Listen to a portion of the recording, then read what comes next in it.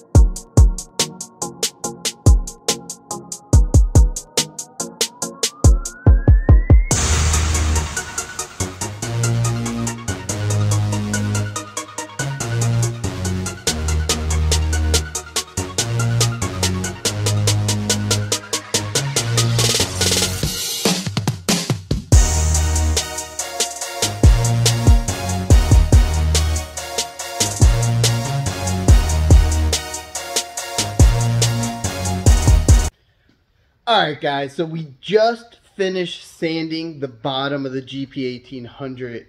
Let's go take a look.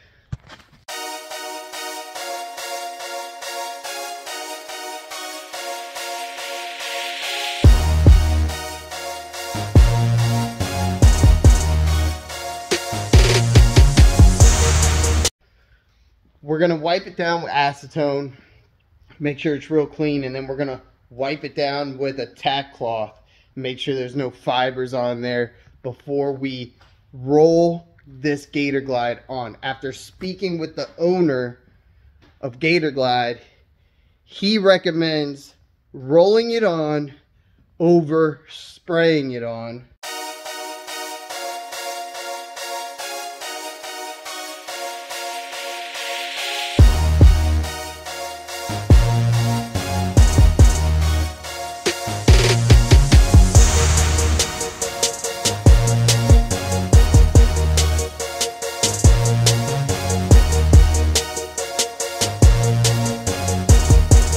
Alright guys, so I had to give it a water only sponge bath because acetone and my tack cloth were not getting the dust off. So I gave it a freshwater sponge bath. You can see it's still wet. We're going to let that dry, and then I will hit it with a little bit of acetone to clear out any minerals that dry up on the ski. It's now officially day 2 of the GATORGLIDE install. We finished sanding and cleaning the ski late last night, or at the end of the day last night, and now we're going to move on to actually mixing the GATORGLIDE and applying. So we're going to start with the base. So let's get over to the mixing table and see how that goes. We just marked out our 5 coats on both sides, on both the part A and part B. All right. Every coat takes about 30 minutes to dry. All right. So you have from start to start 30 minutes. And then they also recommend a microfiber roller. I got 3 just in case. You only mix no more than 2 coats worth of paint at a time. All right? You don't want to go more than that.